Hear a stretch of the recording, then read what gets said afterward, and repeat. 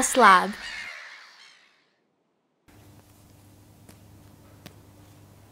Hey there!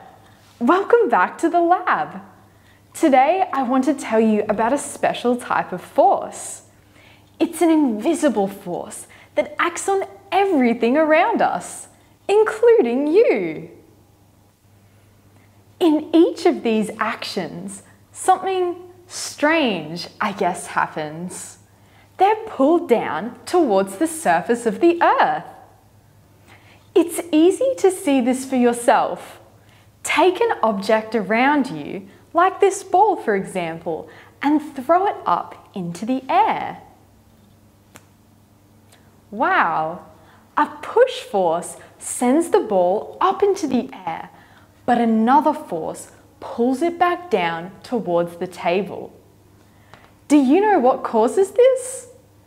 The answer is gravitational force, or gravity. Or more specifically, the gravitational force of the Earth. Gravity is a force that exists between all objects that have mass.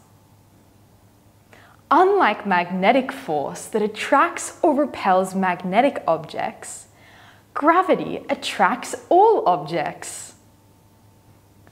The massive Earth pulls on the ball, and the ball pulls on the Earth.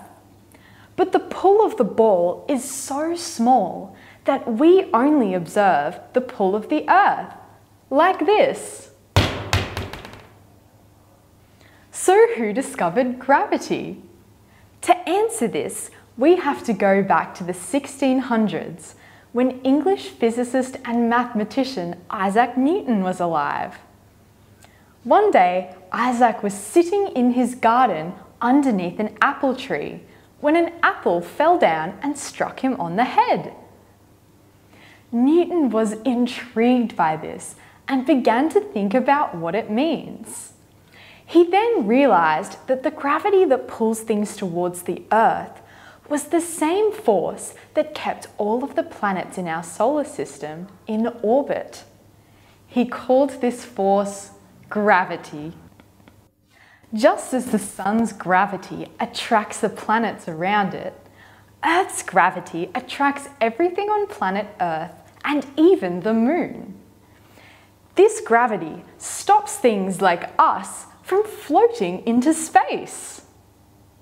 I like telling jokes about gravity. Everyone falls for them each time. Thanks for learning, and we'll see you again soon in the Lighthouse Lab.